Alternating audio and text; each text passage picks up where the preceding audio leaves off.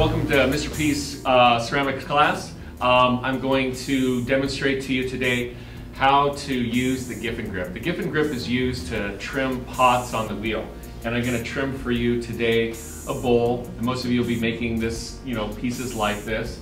And then I'm going to show you how to trim a larger piece like this vase, okay? This is the Giffin grip. It's a plastic mechanical device that you use to hold the pot down, okay? And the way it works is there's a two-part assembly. If I hold this bottom part, I can make the top part rotate. And you can see that the arms move in tighter or they move further away.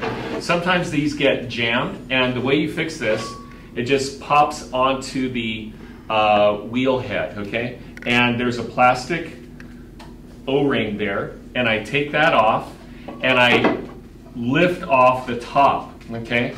And you can see these slide out, and you can see that there's just a lot of dust in here, and that keeps the tracks from moving around. So I just kind of set it off to the side, and I can shake that out.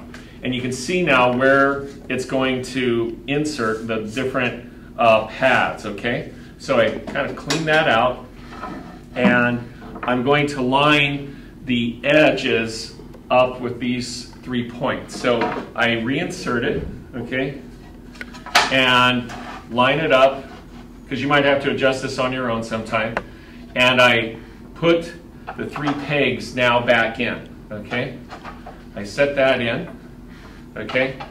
And then I put the O-ring back on the bottom, and that snaps it together. And again, with the 3 plastic arms, that fits snugly over the wheel head. And now again, holding the bottom, I can tighten this down or I can loosen it up, okay?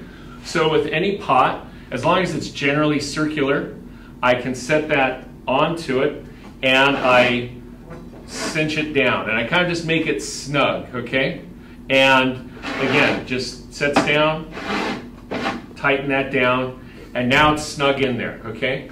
The wheel is on, and you can see now how, I'm going to take this out for 1 second, you can see how heavy, bottom heavy this bowl looks like, okay? And when I trim it, it's going to really float and have a nice foot ring to it. So I set it upside down, lock it in, and I use my finger on my left hand. This is a right-handed procedure, even if you're left-handed, and because the wheel's going counterclockwise.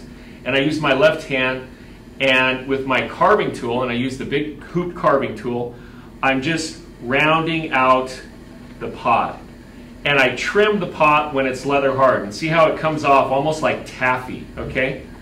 And so what I'm trying to trim is I'm visualizing a dome shape, okay? So you can see now, I'm sure it's still even in the camera, you can see this kind of like, here's the pot coming up, and now there's that extra hump of clay. That needs to be trimmed down. So I know I'm not going to trim through the bottom of my pot. So I trim and I round out the shape.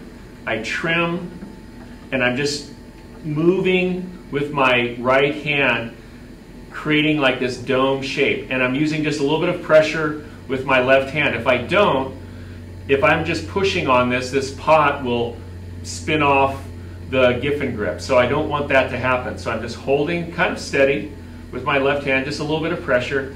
And see now how I'm trimming this down. As I go down, I taper it, and now I have a nice dome shape, okay? A nice dome shape. So I've trimmed all that excess clay around off, because that also could make it too thick and it would explode.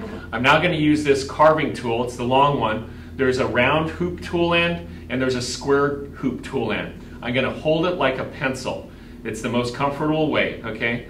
And again, even if you're left-handed, you have to do this with your right hand. I'm going to start right in the center and I'm going to move outward, okay? So I start in the center and I move outward like at a 3 o'clock. And right before that edge, I stop and I leave about the thickness of a finger, pencil, the carving tool, and I can tell how far am I trimming down if it has a hollow sound. That doesn't sound hollow, so it tells me I can go down even a little bit further, okay, to make a nice foot ring on this. So that makes my center indentation. And now on the outside edge that comes up, I'm going to take my carving tool and I'm going to put it at a right angle. I'm using my left hand just to support it, the pot, and now I trim in at a right angle. And see how I'm carving, literally almost carving a foot ring into the pot, okay? And so I'll take this off for a second so you can see what I've developed. I've trimmed from the center to the outside. I left the width of a finger, pencil, carving tool. Then I came in at a right angle, okay? And I carved down into it to establish the foot ring. So I'm going to put this back in, okay? Might be a little bit off center, but I can adjust that. So now I fix that. Now then I go back to my carving tool, the larger hoop one, and I use the narrow edge and I go back to that outside edge and I continue trimming a dome shape. And I'm taking off even more thickness. And I trim that down and I'm continually rounding out the shape. Again, I'm not going to trim through the bottom of the pot. So I come up there, round it out. I'm going to fine tune it. Make that edge. And you're really kind of like carving, sculpting into the pot itself, okay? If I want to create, I can go at a 45-degree angle just to, you know, make a nice tapered edge. I can also use my carving tool if I want to make designs. See, so I'm coming in, and that's going to make a texture with the pot. Okay, then I stop. So that's what the foot ring looks like. So I further trimmed it, and now when I set it down, how it started, it was very thick and heavy, and now it just really floats like that, and that's really elegant, okay? I'm going to now show you a second one, okay? A taller piece, okay? This, if I set it upside down and I lock it in with the Giffin grip, okay, even using my hand, that's going to be a little unstable, okay? And it could tip off. So the way you work with that is I move the arms all the way to the outside of the Giffin grip and I reverse them, okay? And you'll notice that there's a little hole on the end. And I have different size arms that I can use to trim the piece. So when I set this upside down, the arms help support it. And so I can get the right type of size that I need. I go even down to very small ones, but obviously that's not really going to help support it. So I'm going to use the tallest ones, and I set those in to those holes. And that now sets it at like about a 30-degree angle. Now when I move this in, those little arms, and I kind of just balance it so I make contact on all sides. See, now that's holding it. And the advantage to that is that when I'm now trimming it, I'm not spending, using my left hand to support that. I could, on the bowl down the road, if you wanted to, you could use the small arms to support that, and that's possible, and that prevents you from needing to use your left hand there, okay? So let's trim this piece. Again, notice, looking at it upside down, how thick and heavy that is. So just by habit, I put my left hand there anyways, even though it is supported by these arms. I'm going to do the same thing. I'm trimming that outside edge, and I'm rounding out the thickness, okay? And again, even if I didn't have my left hand there, again, the arms are supporting it. Don't use so much pressure. Don't try and trim it all at once because you will push it off center. And again, notice how the pot comes up, and then there's that extra little bulge. That tells me all of that can be trimmed away, okay? So I'm now rounding this out. Notice my wheel speed this whole time has been about medium fast, okay? Don't go too slow, because if you go slowly, then you can't hold your hand that steady. And if you go way too fast, the piece starts shaking and vibrating, and then it's out of control. So I'm going about a medium speed when I'm trimming on the Giffin grip. And see, so now I'm rounding out that edge again.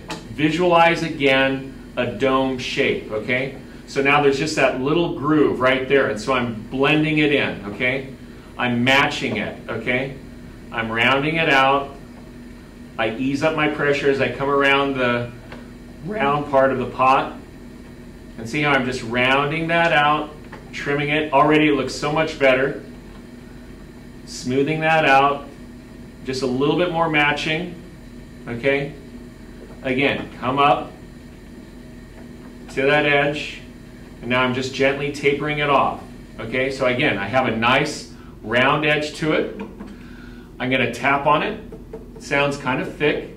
Doesn't have a hollow sound, so I know I can trim a little bit further down into it. So again, I hold my carving tool like a pencil. I also like to lock my wrist. It helps support it. I start from the middle, and I move outwards. And again, I stop about the thickness of a pencil, finger, the carving tool. Tap down on it. I can tell that I can still come down a little bit further, trimming. Okay, and so just like the last piece, I'm going to now come up at a little bit 45-degree angle just to taper that nicely. On the outside edge, again, I'm going to come in at a right angle, okay? And by coming in at a right angle, that now establishes the foot ring, just like the smaller piece. And from that outside edge, I'm going to continue trimming kind of like a dome shape. So I put that small wedge into the point there, into the right to the corner of where the foot ring is. And again, trim leather hard. Notice how, again, see how the clay is really coming off, kind of like taffy.